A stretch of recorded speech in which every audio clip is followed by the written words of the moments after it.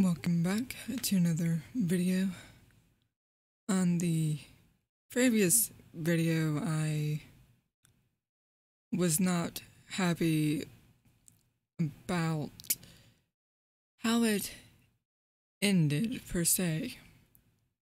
I know I said in the beginning my energy was off and jittery, and I still am. The ending point should have been shadow work that I still need to acquire. But to also say that I'm an old soul, I can relate to people who have been bullied, harassed for being different, for their light, their hidden potential, their hidden gifts. Unless they are aware of those abilities, then good. For me, I was not aware of my light and my gifts until later in life.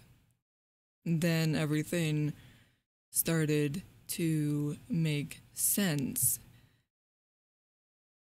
Being a loner comes with a price. Well, for me, at least.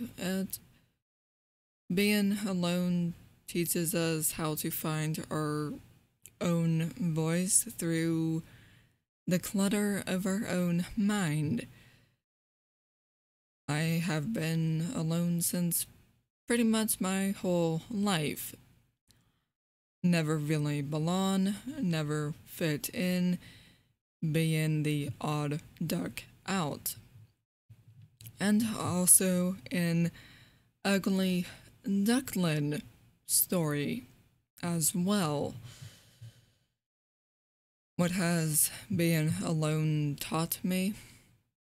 Never deal with energy vampires.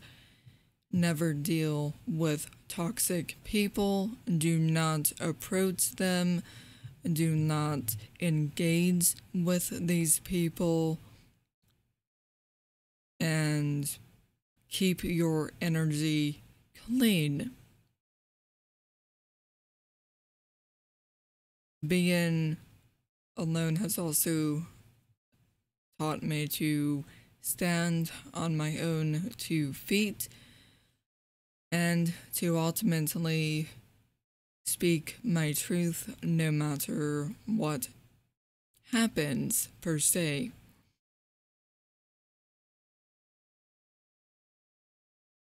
For me, I have always met people, but they never stay in my life, or they were fake to begin with. So being alone has taught me to do not deal with fakes. You are going to regret it. So, like I said, those are 2 sides to this. One side, you're not dealing with toxic assholes who will completely drain your energy and destroy you.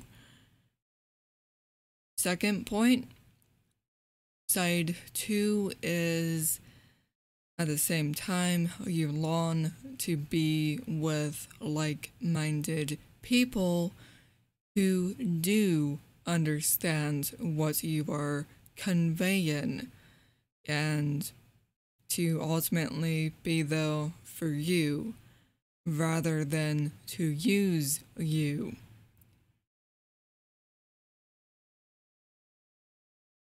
And that's basically what I should have said in the end. However, my energy was jittery and I could not find the words until at a later time. However, with this being said, the whole video till this point, there is shadow work that still needs to happen. But I do not have that answer right now. Have I come to terms with being alone, being invisible to a degree, rather? What I mean is,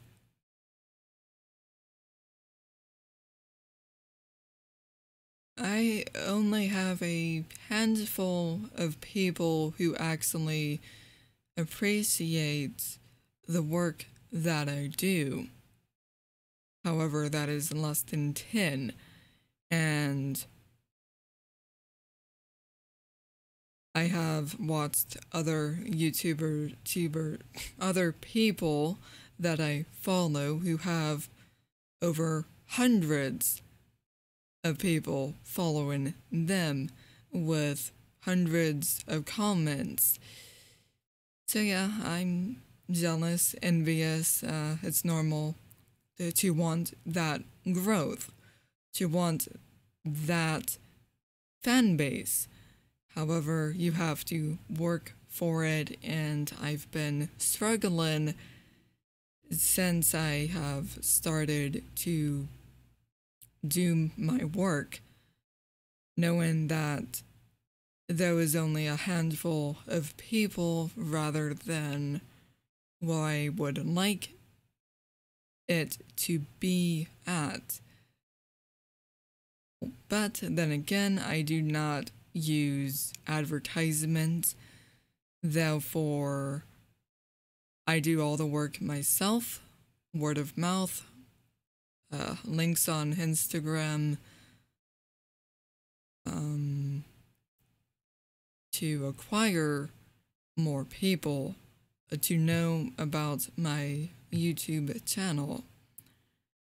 With that being said, you either get super lucky and acquire the traffic, or you don't and you wonder, what am I doing wrong?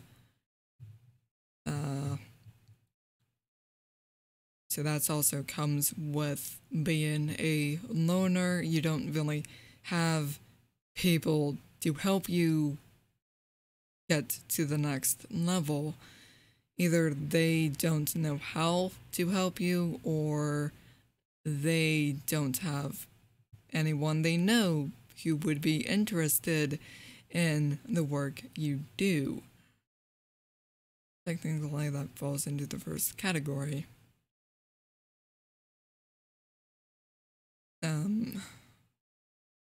With luck, I was hearing how this one YouTuber got big real quick. He said all he did was Minecraft mod videos.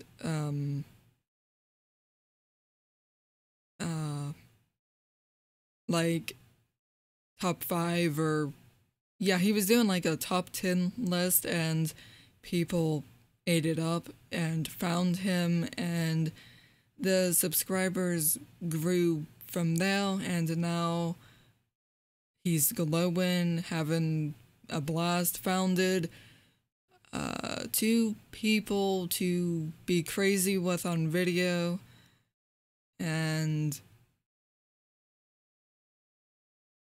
he has 3 YouTuber channels at this time, and all over 100K.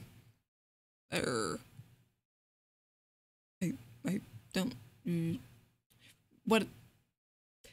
It's probably over... I don't even know. I'm gonna say over 100K, but I could be wrong. But again, it's over 1K, so it's up though. But he got very lucky with his videos going viral somehow. So maybe YouTube hates me at this time, meaning I got here too late and all the algorithm sucks and everyone is jumping ship, leaving YouTube because of the crap that has been going on. Yes, I have tried using hashtags and all that, but apparently it's not working. And what was is now like not working anymore. Like the keywords are not working anymore. But again, I don't know anyone who has this knowledge to help me, so therefore I have been trying methods, looking up methods and everything, and apparently nothing is working.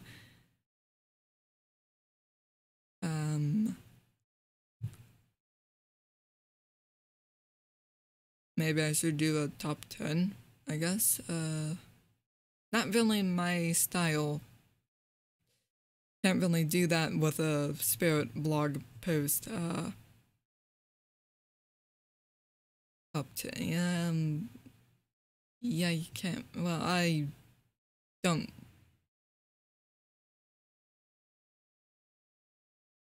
For me, doing a top 10, anything is very hard. Once again, you just win it. I don't know. For me, like I said, it's not my style. And also, I just don't have 10 things on, like, a example, like, top 10 things to do or something. And I'm like, well, do I even begin as a spirit blogger to do that? Like, how to clean your aura, top 10 ways or something. Can't really do it because it's all about you and not so much the method, because what one works for someone will not work for you, and I have actually experienced that.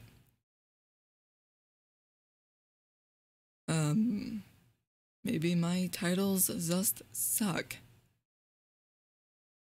Then again, you have to use keywords.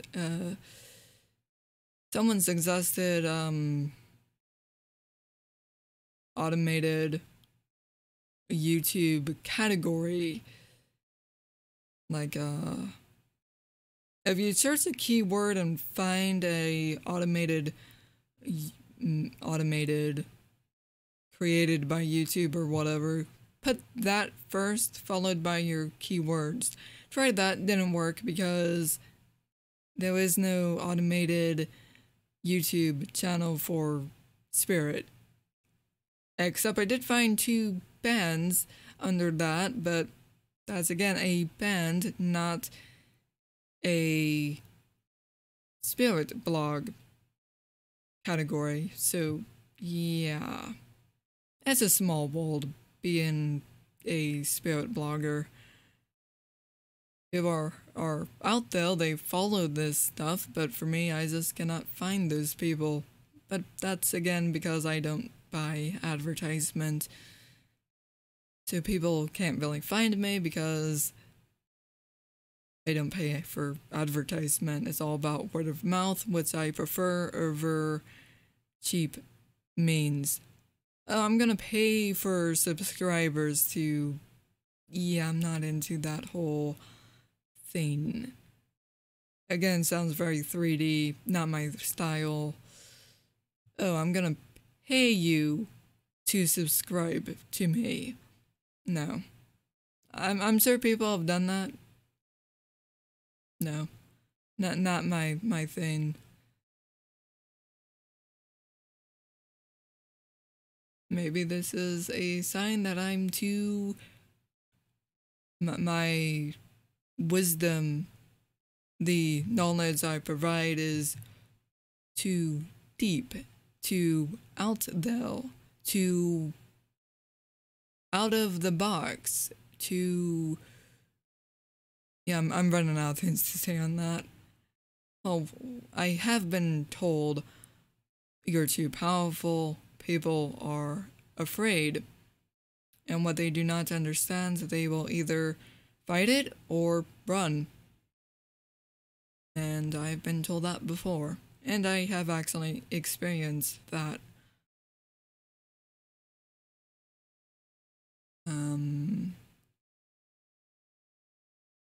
Not sure how to grow the channel other than throw the growth out and just focus on the people who do listen. It's been a real struggle, war on the inside, because I want to get out though, but at the same time, it's like, if it's not happening, it's just not gonna happen. Yeah, I'm not gonna be famous like that. It's like, I'm not that lucky. Just focus on the people who do listen to you. Just stop caring about getting big. Very hard to do because everyone wants that. I've seen it many times. Oh, you just start out, you think you're going to hit big, but you never do. And it just sucks the life out of you.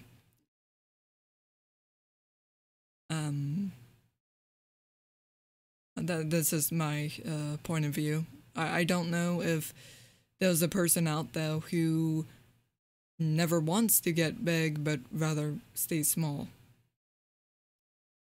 I don't know if there is a person out there. Maybe there is. I have never encountered this. But for me, it's like, I want to find more people who isn't like-minded, who can relate, who can understand, create that community, create that tribe, rather than be invisible.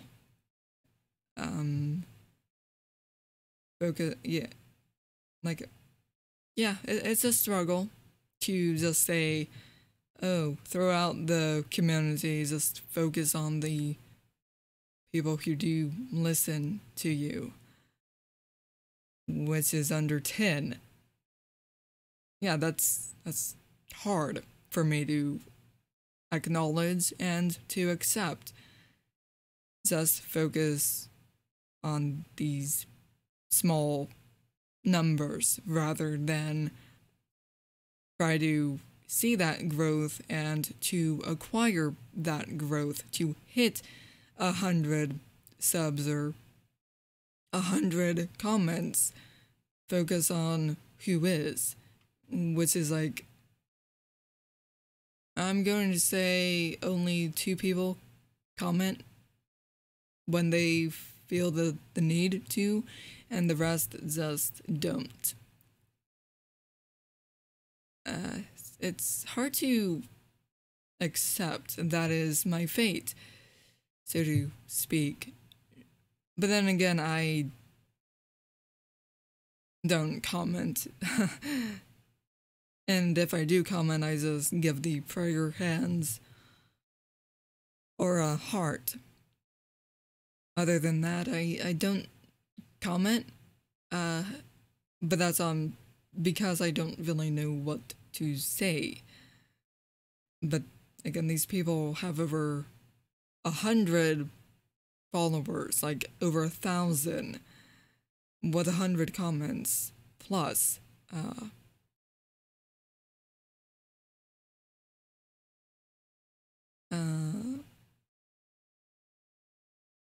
So it's basically my fault that I don't have more people. I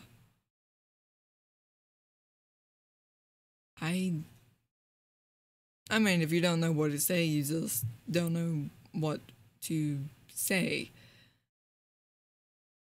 And if you do, they might not see it because they have over 100 commenters.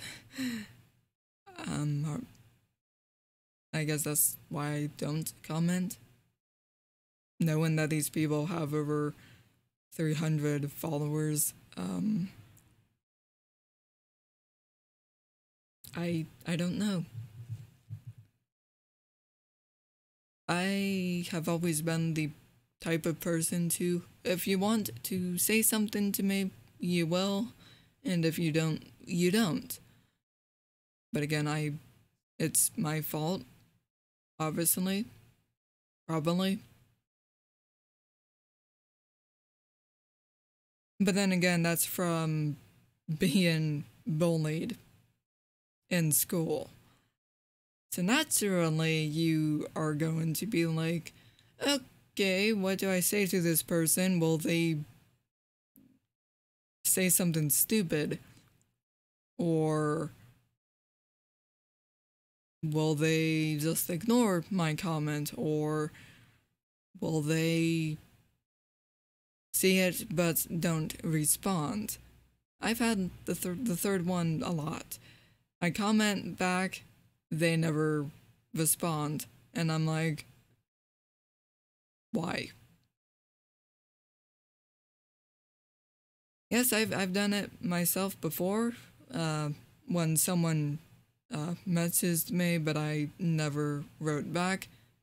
But that was because they were a 3D person. Closed-minded sheep. So, of course, I will not respond to that toxic, dry aura.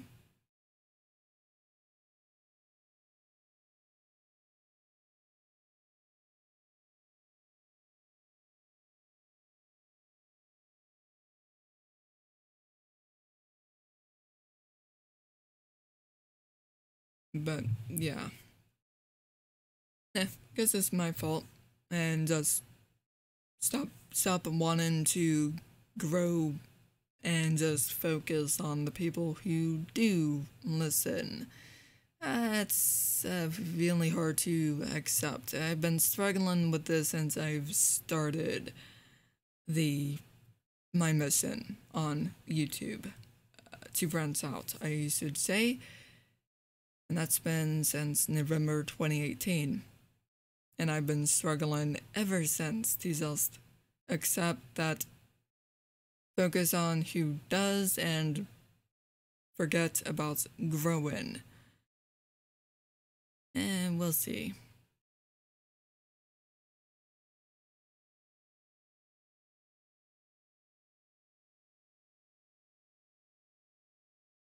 Nah. That's all I can. All I've got.